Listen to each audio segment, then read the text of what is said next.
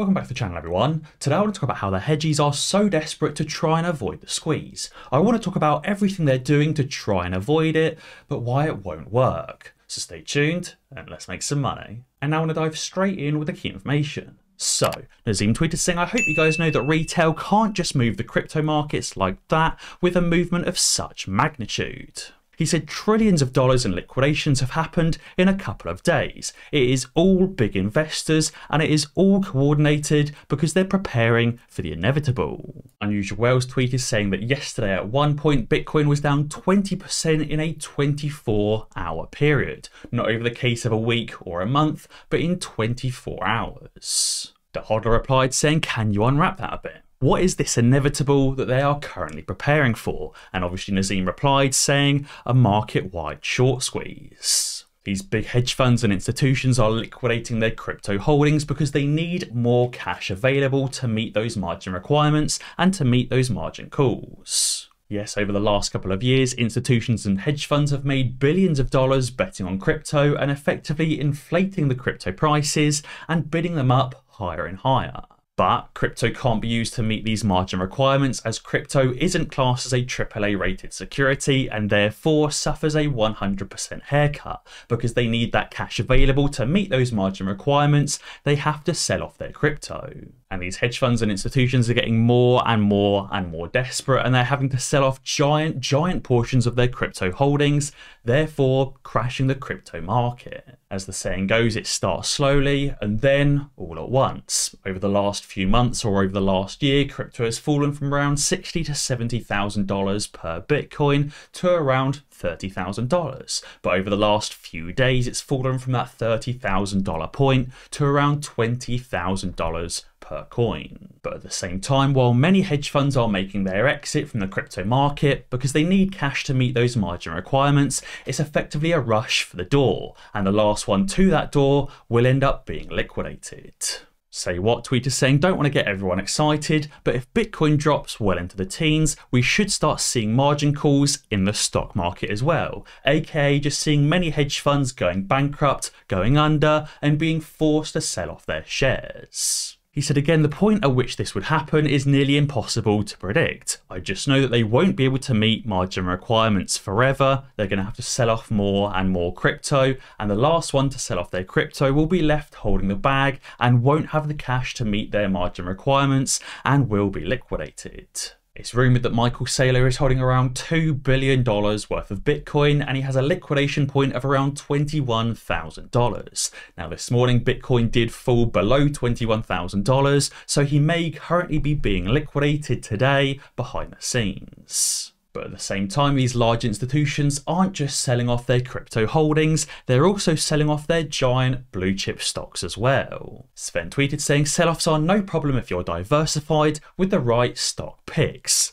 Oh, yesterday we saw around 98% of stocks in the S&P 500 red on the day. I think there was only one or two stocks in the entire S&P 500 that remained green, which I think was Coca-Cola and a few others. And at the same time, these hedge funds are maximising their utilisation of the repo market and the reverse repo market as well, setting new daily records over the last few days. I touched in with you a few days ago when we just set a record of 2.091 trillion or 2.1 trillion, and we're already hitting the $2.2 trillion mark only a few days later. Now, if you didn't know, one of the key roles of repos in the financial markets is to prevent market squeezes. It says by allowing the borrowing of securities and the borrowing of cash, repos help to prevent individual institutions squeezing the market in a particular security issue by cornering supply and thereby creating or exacerbating temporary imbalances between supply and demand. Therefore, by allowing these hedge funds to repo and reverse repo their AMC securities and effectively rehypothecate these securities over and over and over again, they can prevent a market squeeze or prevent an AMC squeeze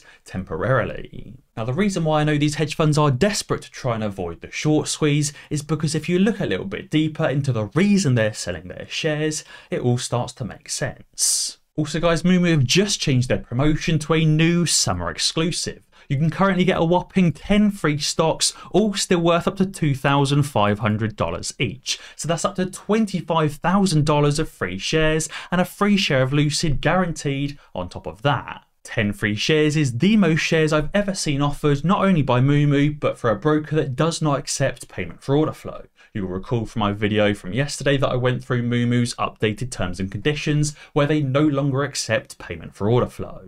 Obviously, the selling of shares and the market crash is a self-fulfilling prophecy. If these large hedge funds sell their shares, it will crash the market. If they don't sell off any shares, the market doesn't crash. Obviously, the price of stocks and shares is dictated by supply and demand. If there isn't a massive oversupply of supply into the market, then there is no crashing of prices. Back in 2008, many of these giant hedge funds and institutions suffered massive, drastic losses in the housing market. CDOs exploded and mortgage bonds evaporated as millions of Americans failed to pay their mortgages. Therefore, because these hedge funds lost money over here in the mortgage market, they had to sell off stocks over here in the stock market to rebalance their portfolio. Right here in 2022, CDOs and mortgage bonds haven't exploded, or haven't exploded yet anyway. So why are they selling off their stocks and why are they selling off their cryptocurrency if mortgages haven't imploded? Where exactly are these hedge funds suffering losses that are causing them to sell their shares? And I think the answer to that question is obviously they're suffering losses on their massively overleveraged short plays, aka because they're shorting AMC and GameStop and they haven't won and they are losing. These hedgies know they're trapped, they know they can't win when shorting AMC and GameStop, and therefore they're trying to do absolutely anything they can to avoid the short squeeze by selling off their blue chip stocks and selling off their crypto. But Biggums has tweeted saying, "I said we needed a massive market crash for the mother of all short squeezes. It's all coming together, calm down." He said, if price action is still getting you this down, you're just not educated enough on this play. He said, guys, you have a royal flush. He said, I don't care how they stack the deck until the rules are rewritten. A royal flush is still the best hand last time I checked. He said, patience. It's not our time to lay our hand down. He said, we've got a couple more players we need to lose their hand first, aka the big banks. And I think Biggums is absolutely right with this one. At the moment, the price is irrelevant. Yes, AMC does need to run over $13, over $15 and over $20 for the short squeeze to actually start. But right now, the price doesn't actually matter. It's the events that are going on behind the scenes that are important for the squeeze. As Merck tweeted, he said, I don't know how anyone can doubt AMC when we continue to be right. He said, it's not about the price right now. He said it's about the events that lead up to the big point. He said, I'm looking around and we are here. We're right in the eye of the storm, in my opinion. And it's not only me saying that a market crash is coming and saying that a recession is coming as well. Jamie Dimon has said to brace yourself for an economic hurricane caused by the Fed and what's currently going on in the Ukraine. And he said there's two main factors that Dimon is worrying about. So-called quantitative tightening, or QT, which is scheduled to begin this month. The other large factor worrying Dimon is what's currently going on in Ukraine and the impact of that on commodities like food and fuel. And he said JP Morgan is bracing ourselves and we're going to be very conservative with our balance sheet, and therefore you'd better brace yourself as well. And he said, you know, I said there's some storm clouds, but I'm going to change it. It's a hurricane. He said, while conditions seem fine at the moment, nobody knows if the coming hurricane is a minor one or Superstorm Sandy. And he said, right now, it's kind of sunny. Things are doing fine and everyone thinks the Fed can handle this. But Dimon said that hurricane is right out there, just down the road, coming our way. And as Kathy Wood tweeted, she said credit default swaps seem to be corroborating Jamie's hurricane and Elon's super bad feeling about the economy. She said as measured by market, they've nearly doubled this year, surpassing their Q4 2018 highs and heading towards pandemic crisis levels, a deflationary signal.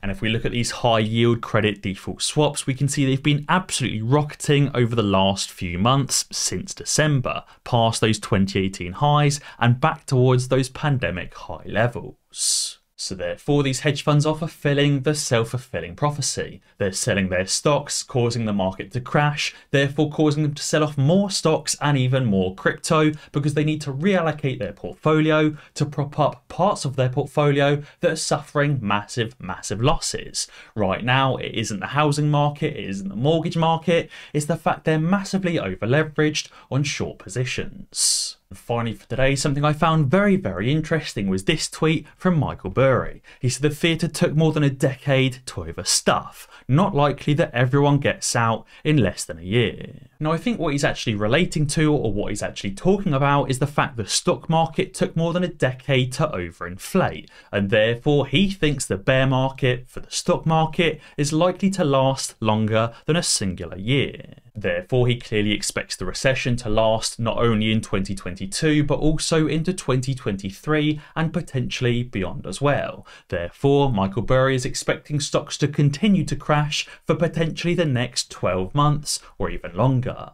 But what I thought was very interesting is his choice of analogies. He's using theatres, aka talking about AMC. Now you could even say that potentially the AMC short position took more than a decade to overstuff with synthetic shares. And therefore it's not likely that all of these shorts will cover within a year, it could potentially take longer. Now obviously AMC last ran up back in June of 2021 and here we are just about a year later and it's still going on. But as Michael Burry said, it's not going to last just 1 year or less, it may last slightly longer before the shorts have to cover. But guys, be sure to let me know what you think down in the comments below. Also guys, be sure to ding that notification bell because that way you'll be alerted when I upload a new video. Cheers!